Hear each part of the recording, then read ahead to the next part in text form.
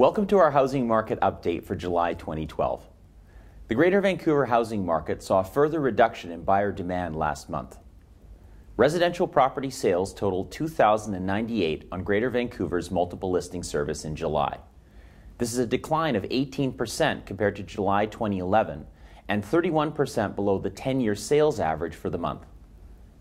This total amounts to the lowest selling July in our market since 2000.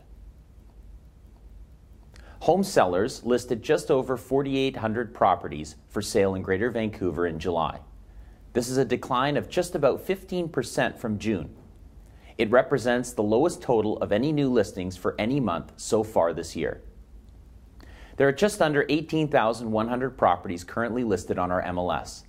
That's a 2% decrease from last month and about a 19% increase over last year. Today, our sales to active listings ratio sits at 11%, which places us in the upper end of a buyer's market.